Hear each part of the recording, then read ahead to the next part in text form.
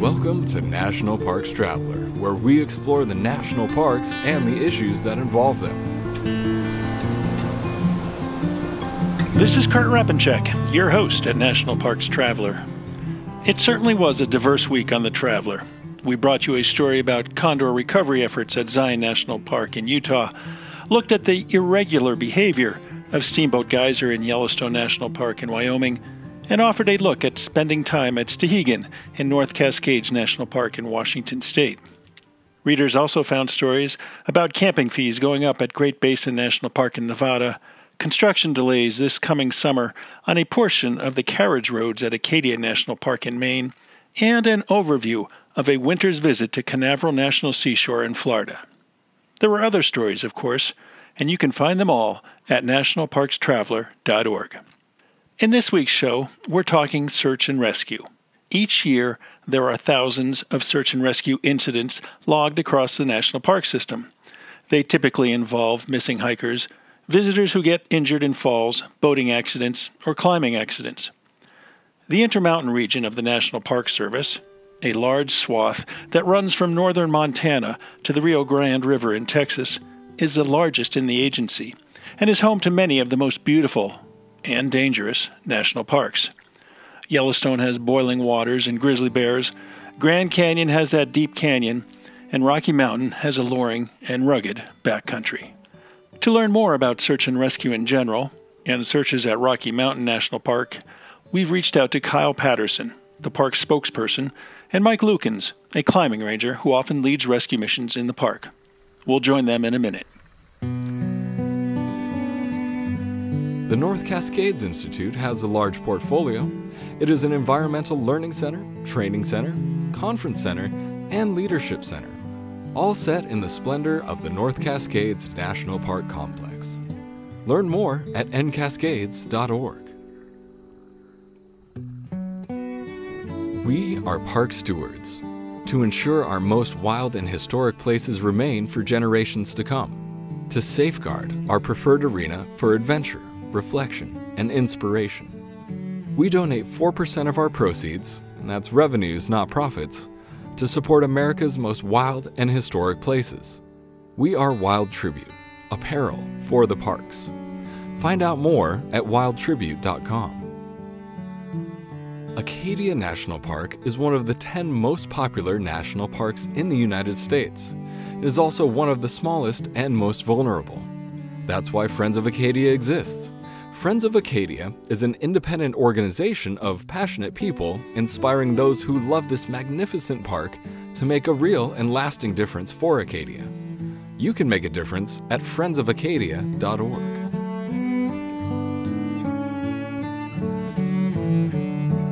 The Intermountain Region of the National Park Service is the largest in the agency and is home to many of the most beautiful and the most dangerous national parks.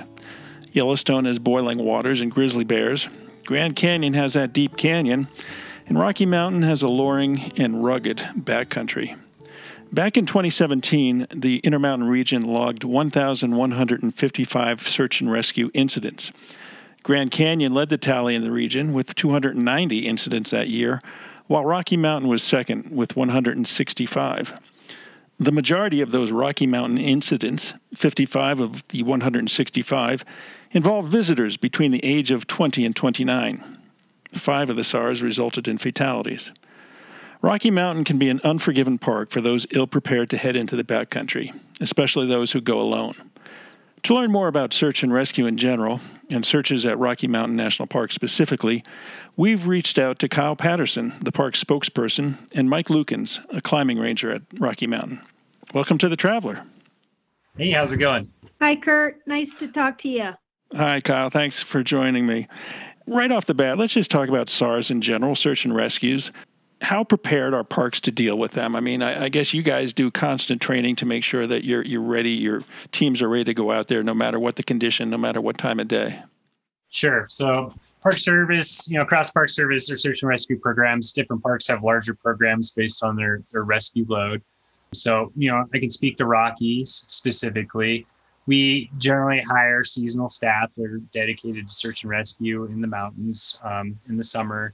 And then we train specifically through technical rope rescue to patient care to littered wheel evacs, and continually host trainings throughout the year. So as the winter progresses, we are now focused on winter rescue, so avalanche rescue and evac of patients from the winter environment. So we'll host our trainings every 2 weeks at a minimum, where park staff and outside entities and partners come to train with us to make sure that we're prepared for whatever we might see. And throughout the year, throughout the seasons, you run into a bunch of different SARs. It's really hard to say this is the biggest type of search and rescue mission we go on, or is it possible to define it that way? For us, historically, our busiest season is May till usually the end of September, and with the heavy period being after the July 4th weekend through the end of August. So somewhere around 80% of our search and rescue incidents that happen in that time period. And so summertime environment, although working in the mountains, we still deal with snow, sleet, hail, extreme weather, and changing conditions. So really, it may be summer, but on long speak, it's winter time, sometimes in August. So we still have to be prepared both mentally and physically and with the appropriate equipment to deal with those rescues. But like I said, most of our visitation and most of our incidents occur during the summer. Yeah. Is there a typical search and rescue mission, typical injury? Sure. I'd say 90% of our rescue incidents occur from hikers on trail who've either somehow had some sort of injury to their knee or their ankle, and they're usually within just a couple miles of the trailhead. And so that involves usually a wheeled litter or maybe a horse evac, and they wrap up in maybe 5 to 8 hours. A short day. Well, depending. And sometimes they run through the night, yeah. Rocky Mountain certainly isn't the biggest park in the Intermountain region. It might be small compared to, say, Yellowstone or the Grand Canyon in terms of acreage, and yet there's a lot of search and rescues at Rocky Mountain. Any idea why is that? The park is obviously very well loved and visited. We have a large metropolitan population with Denver and the Front Range communities, with fairly easy access to get into the mountains and the backcountry. And I would say because of our visitation and the terrain that we have in the park, those two factors have led to the number of SAR incidents that we have. I've been covering national parks closely for 15 years now and have been enjoying them all my life. And one phrase that comes up time after time with a search and rescue that I've never really heard a good definition of it, and hopefully you can enlighten me and our listeners, but a hasty search. What is a hasty search? Sure. So the way a hasty search works is we'll get a call for a missing individual, either someone, a family member or a friend that was either hiking with that person or they were supposed to contact and check back in with. So they'll call us, let us know there's an individual that's overdue in the park, and we'll conduct what we call a hasty search, where we get the most information we can at the time from the reporting party, and we send out a small group of rangers to go out and search the most highly probable areas that this person would be. And that's just our initial search phase. It's like day one. Once we get the call, it's our immediate response. And then as time rolls on, say we don't find that person initially, then we start to grow into this larger search planning process where we do more of a systematic breakdown, do some probabilities, use computer programs to calculate highest probable areas to search for someone. I think that's one aspect of search and rescue that the general public really isn't that familiar with. I mean, it really is a technical approach that you guys use to try and find somebody. Sure. Yeah. And all this has been learned over time, over the last 50, 60, 70 years of people being involved in search and rescue. We look at lost person behavior, so trying to get the most information about the person.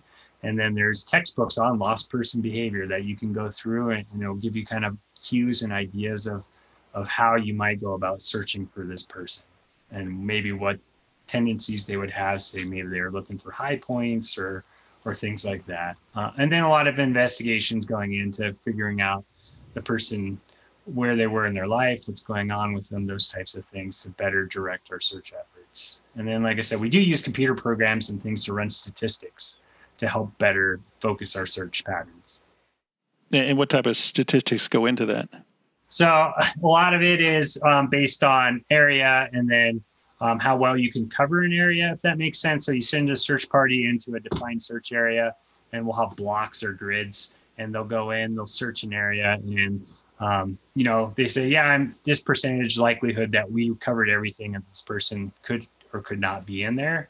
And you take that information from each area, each search team, you compute it or put it into a computer program and then run through again, and then it'll come out with areas that need more searching and help to exclude other areas that maybe we feel pretty comfortable about. Are you able to put in information about the individual you're looking for in terms of their age and physical behavior and whether it's a male or a female? That information hasn't gone into the computer programming, but that information is in those textbooks, like I said, lost person behavior, that will help influence decisions also. So it's not just relying only on computers. That's just one part of the search planning. It's kind of this holistic approach of taking that information we're getting out of the computer program, taking on the ground intel from, and then just historic knowledge of where people have gotten lost in certain areas in the past, and then using that all to formulate a search plan. Now, as you said, a lot of your search and rescue comes down to day hikers who might have twisted an ankle or tweaked their knees or whatnot. And then you've got, for lack of a better description, the more newsworthy search and rescues where an individual goes missing, whether it's up the Long Peak area or Longs Peak area or Wild Basin or whatnot. Can you kind of define that search individual who gets lost in those extreme backcountry areas? So, yeah, like I said, 90% of our rescues are those people that are staying on standard trails, right? They either tripped on a tree root, something like that. They've had a medical emergency. Our visitors are generally going more off trail. They're into mountaineering. They may be into trail running or climbing.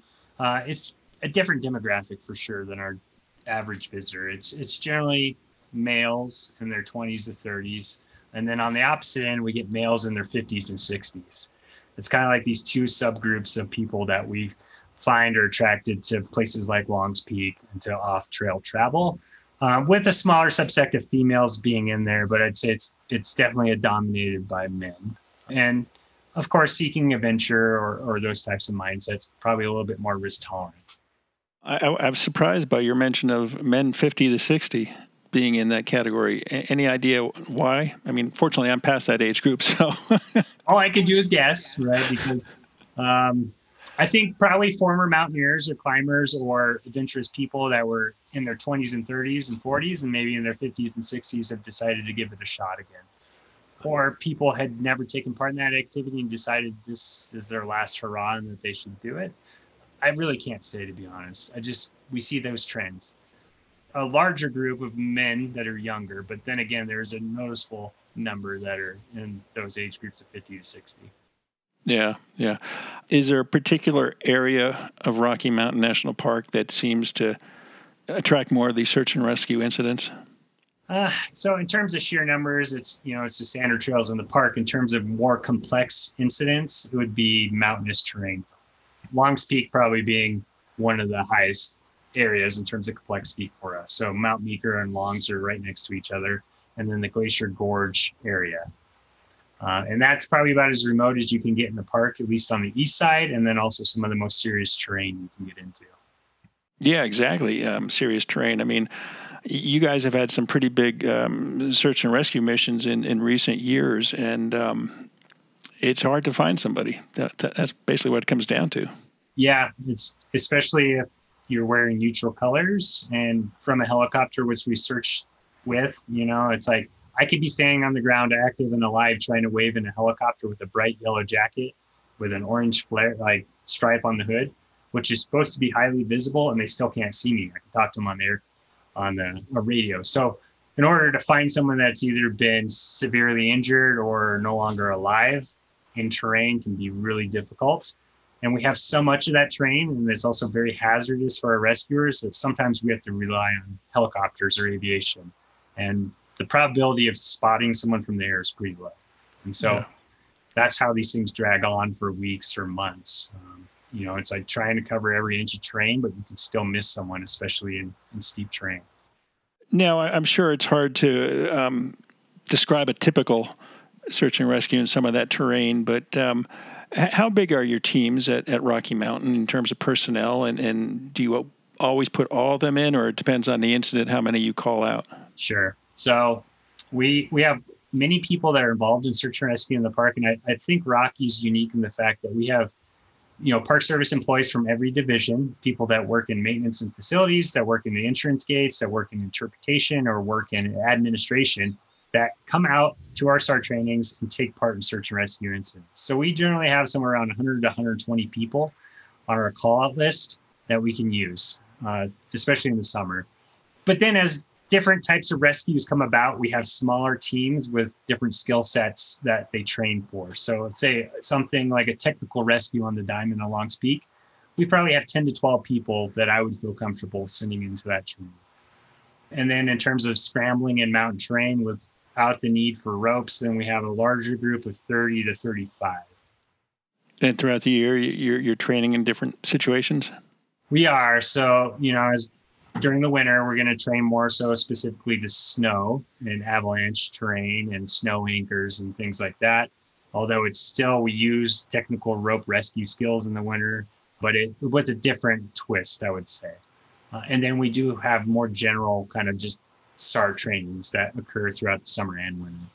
And I guess these individuals have to be pretty physically fit to tackle some of these incidents. Mm-hmm. Yeah. So, anyone that takes part in search and rescue has to be, for one, they have to want to be outside. And two, it is a very physical activity. Not only are you walking long distances over steep terrain, you're also carrying heavy equipment. Because not only are you carrying your gear that you have to be prepared for the day or up to 24 hours, then you have to carry group gear and rescue equipment on top of that. Wow. Do you put them through tests? I know a friend of mine worked for the Forest Service, and he was a firefighter, and each season to get his red card, I guess, he had to put a pack on his back, a 40-pound pack or so, and cover so much distance in so much amount of time. That's the question within the Park Service search and rescue community, is there are guidelines that have been written that haven't been put in place where at some point they're going to make search and rescue technicians take part in a physical and a pack test. At this point, that's not necessary. A lot of it's vetting from internally, if that makes sense. So just making sure that, one, that people have the interest, and two, that they have the skill sets and the physical fitness in order to accomplish the job. What particular skill sets are you searching for? So one, someone that wants to be outside and can take care of themselves in all weather and environment. And then two, people that are easy to get along with and team players. And then someone that has a passion to continue to learn and to take a leadership role at some point. We're talking today with Mike Lukens, a climbing ranger at Rocky Mountain National Park, and Kyle Patterson, a spokesperson for the park, about search and rescue in Rocky Mountain National Park. We're going to take a short break, and we'll be right back. Listener and reader support make National Parks Traveler possible every day of the year. If you enjoy the Traveler's content, please consider a donation via nationalparkstraveler.org. Western National Parks Association is a nonprofit education partner of the National Park Service. WNPA supports parks across the West, developing products, services, and programs that enhance the visitor experience, understanding, and appreciation of national parks. Learn more at WNPA.org. The Grand Teton National Park Foundation is a private, nonprofit organization that supports projects that protect and enhance Grand Teton National Park's cultural, historic, and natural resources. By funding initiatives that go beyond what the National Park Service could accomplish on its own, Foundation donors improve the visitor experience and provide benefits to the National Park System for decades to come. See their successes at gtnpf.org.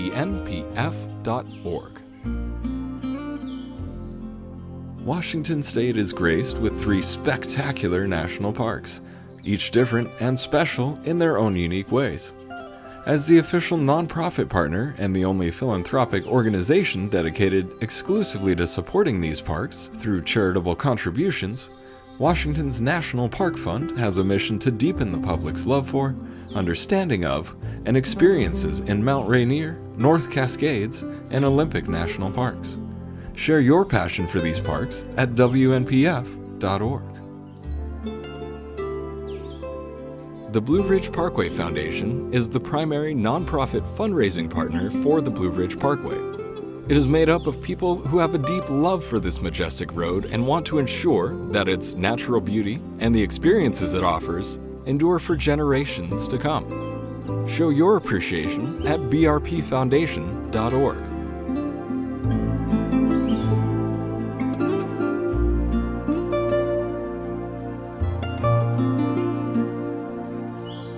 We're back today with Mike Lukens, a climbing ranger at Rocky Mountain National Park, and Kyle Patterson, the park's spokesperson, talking about search and rescue incidents in Rocky Mountain National Park. Mike, Kyle, I guess there have been some SARs, I know across the park system, and I'm guessing some in Rocky Mountain, that have gone unresolved, that you didn't find the individual.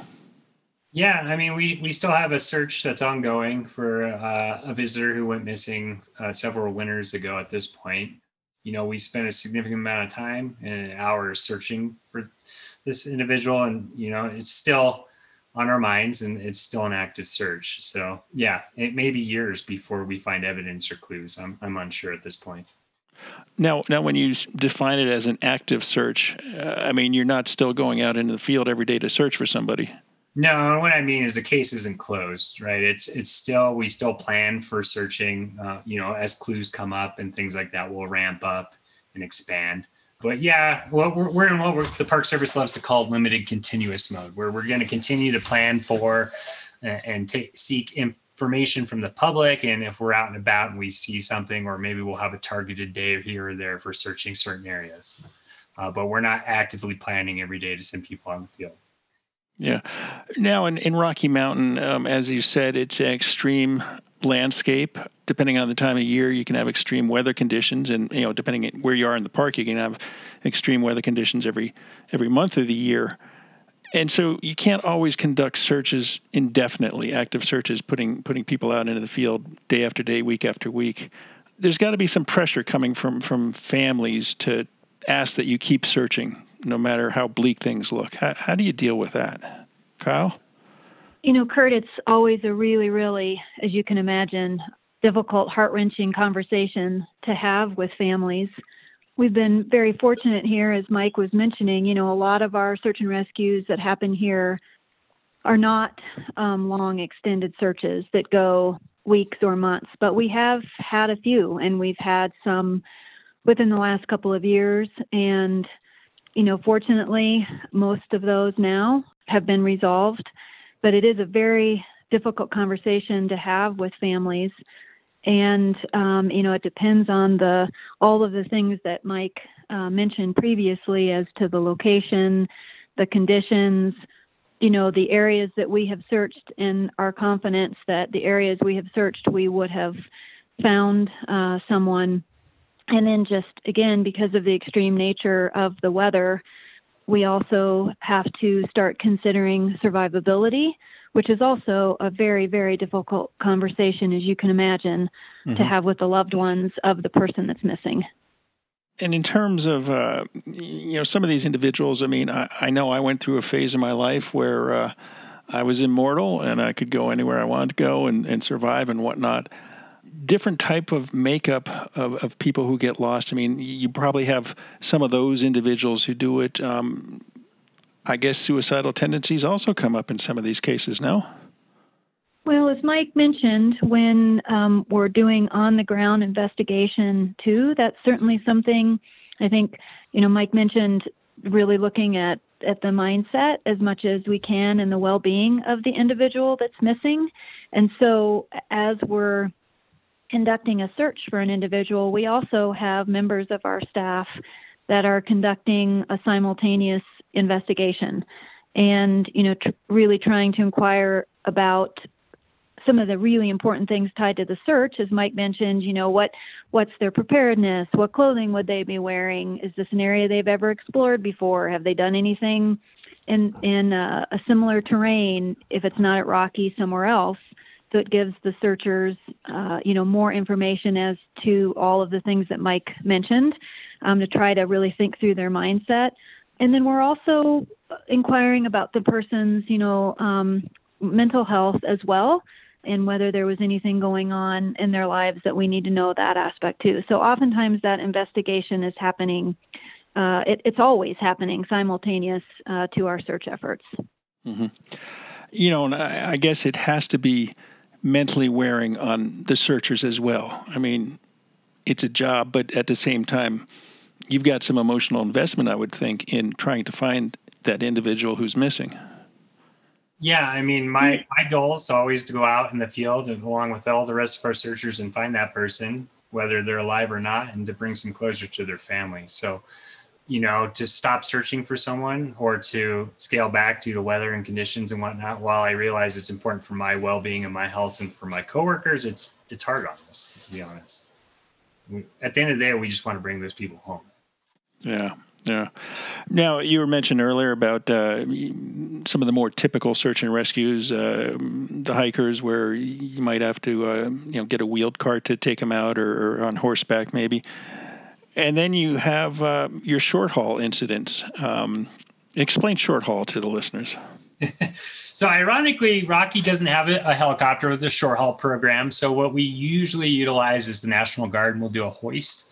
So a short haul, if you can imagine, is a helicopter with a rope attached to the belly of the helicopter with a rescuer on the end of that rope. And so they can fly into terrain unattached from the rope, do whatever they need to do for patient care, package that person so that they can fly. The helicopter comes back around with the rope, attaches to both the rescuer and the patient, and they fly off on the end of the line. Hoist is a bit different. There's a cable that comes down out of the aircraft with the attendant or the rescuer on it. They get lowered down as the helicopter's stationary, disconnect, package the patient, helicopter comes back around, they'll hook in with the hoist and then hoist them back up into the aircraft physically. So two different methods. The aircraft we have available in the state currently only have hoist. On occasion, we'll have the Grand Tetons or the Grand Canyon come if they're around, or they'll come down if we know we have a larger or longer rescue going on to help us out. Okay. So you don't do short hauls there? It's just hoist? We do not. It's just hoist at this point, yeah. Okay, and that's just because of the equipment you have available? Yeah. Yes. Certain places like the Grand Tetons have a helicopter in park that's under contract. And we do not currently have something like that. So we have to use cooperators. Gotcha.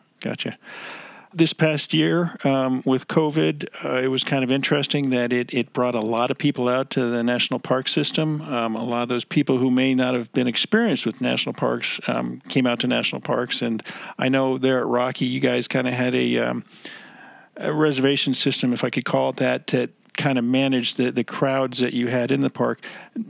Notwithstanding that, did you notice a different type of visitor this past year?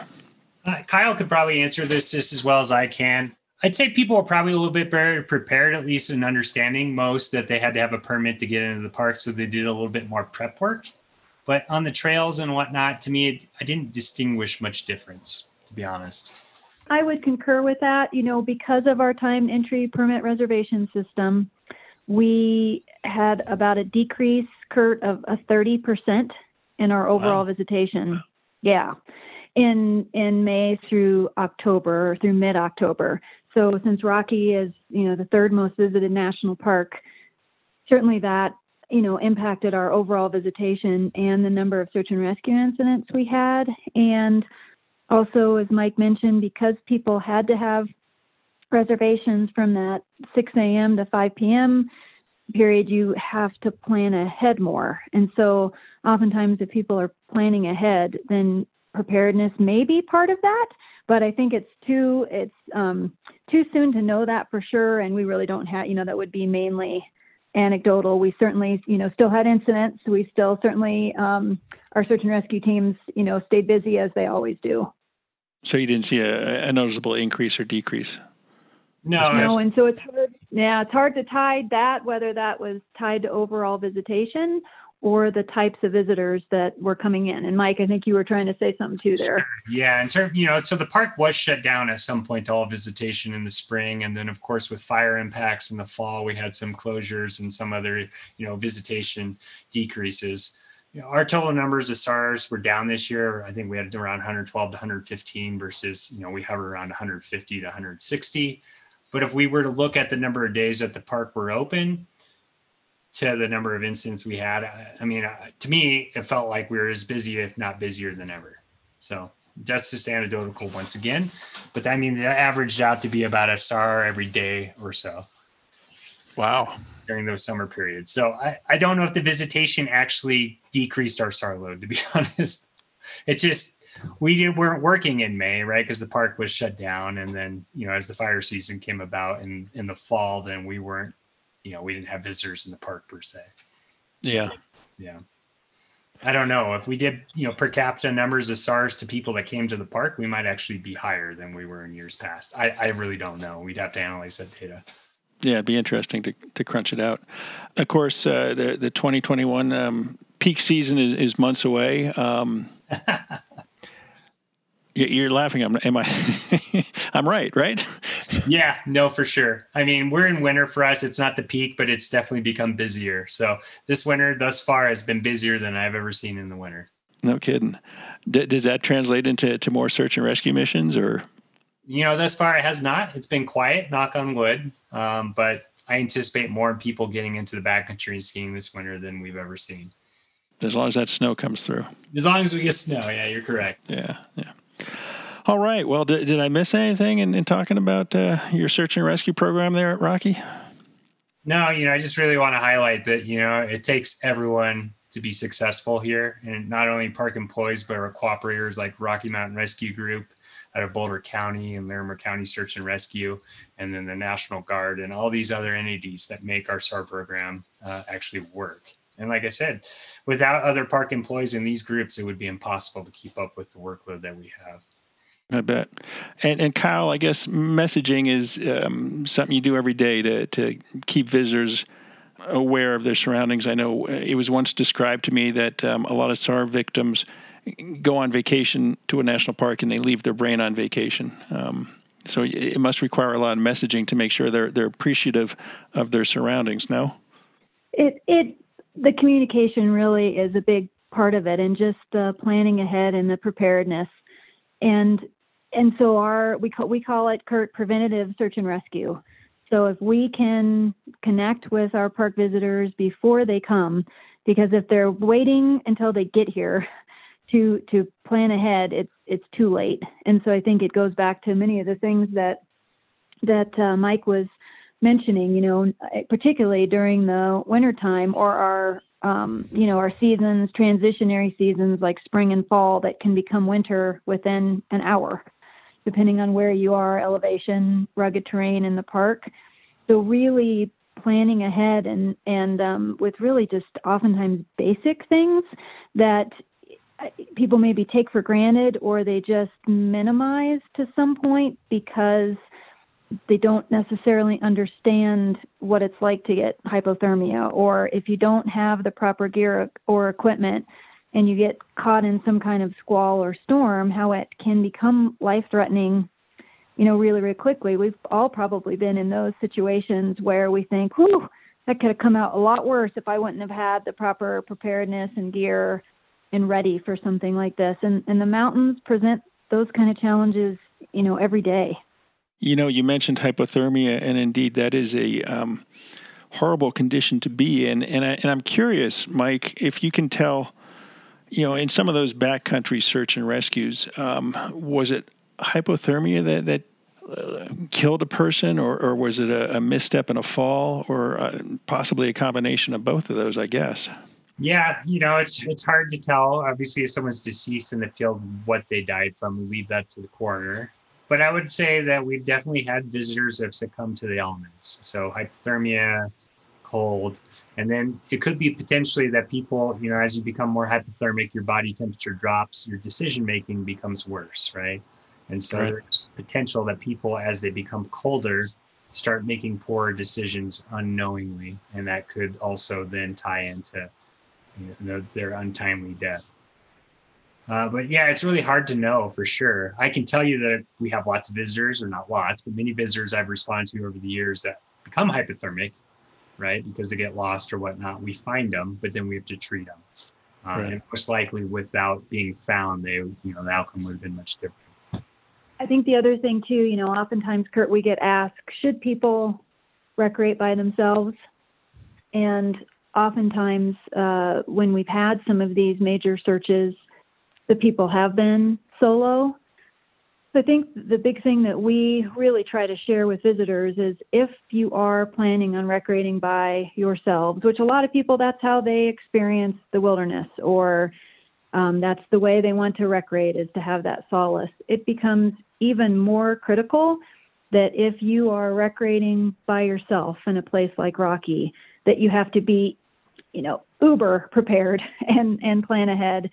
And, I think that continues to be a lesson learned in searches, not only in Rocky Mountain National Park, but searches in any location, is letting people know where you're going and when you plan to return, and then sticking with that route, because that is a huge plus for our search and rescue teams if we have some of that information.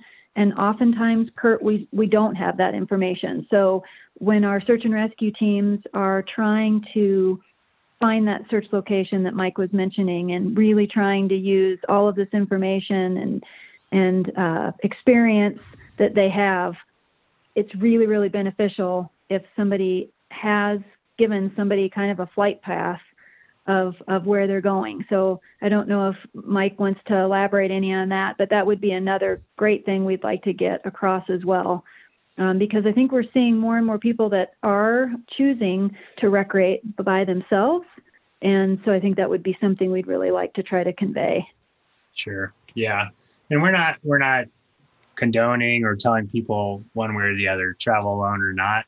I understand the benefits of traveling in wilderness and that, opportunity for solitude. I think numbers, and with, numbers of people, you're going to be safer, to be honest. Like, it's very rare we respond to an incident where multiple people have perished, if that makes sense, right? So I'm less worried about a party of 2 or 3 than I am of an overdue for one person. Because, generally we'll hear something from one of those party members at some point. But yeah, if you're traveling alone, have a plan. Make sure people know where you're going and when you're supposed to come back, and know who to contact if you don't meet those, check-in points. And that will go a long ways for just informing where we're going to go. And it's been, the difference between a positive and a negative outcome in some of our incidents. When we knew where someone was or where they potentially were going, we could focus all our efforts on that area. And they were only overdue by a couple of hours versus, a week or 2. By that time period, it's really hard. Yeah. I'm curious, everybody who goes into a national park usually gets handed the park newspaper at the entrance station. Is there a form in the park newspaper that if somebody's going on a hike, they can tear it out and write where they're going and when they expect to be back and leave it on the dashboard of their car? We do not have a form like that because we also don't want people to think that we are tracking people and or responsible for folks. So, we don't often regularly check cars at trailheads and things like that. So it really comes down to that personal responsibility of our visitors. They really need to be telling someone that's not with them necessarily. If they do, as Mike said, make that choice to recreate by themselves. And we do encourage, people to write a piece of paper on their put it in their dashboard or in the seat of their car, explaining where they are. But better yet, tell somebody where you're going. And if they don't hear from you by a certain time, then have them, call us, versus just kind of put something at the trailhead expecting us to kind of be monitoring. Yeah. Okay. We've been talking today with Mike Lukens, a climbing ranger at Rocky Mountain National Park, and Kyle Patterson, the park spokesperson, about search and rescue in general and search and rescue in Rocky Mountain National Park. Kyle, Mike, thanks so much for joining me, and best of luck that the coming year is less eventful. All right. Well, thanks for having us. Thanks so much, Kurt.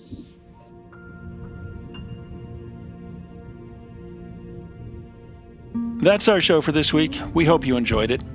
Thanks to all who donated to The Traveler during our year-end campaign that ran in November and December. I'm happy to say that we reached our $35,000 goal, and it's being put to work assigning stories to freelancers, including some in Canada. In the weeks ahead, we'll be reporting on how COVID impacted the recreational vehicle industry. Spoiler alert, It drove quite a lot of business to those manufacturers, and the issue of Confederate monuments in the park system. We'll also take a trip to a remote island off the coast of Nova Scotia that is part of the Canadian park system. For The Traveler, this is Kurt Rapinchek. The composers and musicians at Orange Tree Productions have created a unique collection known as the National Park Series that has grown to include more than 30 CD titles. Composed against the backdrop of a park's sounds of nature, these musical scores will connect you with these beautiful places and take you there, at least in your mind. This collection is the #1 selling national park audio series in the world and provides the background music for National Parks Travelers podcasts. Visit them at orangetreeproductions.com. Editing and production work for the National Parks Traveler podcast series is done by Splitbeard Productions. You can learn more about us at splitbeardproductions.com. National Parks Traveler is a 501c3 nonprofit media organization that provides daily editorial coverage of national parks and protected areas. Traveler's coverage is made possible by reader and listener donations. Visit us at nationalparkstraveler.org.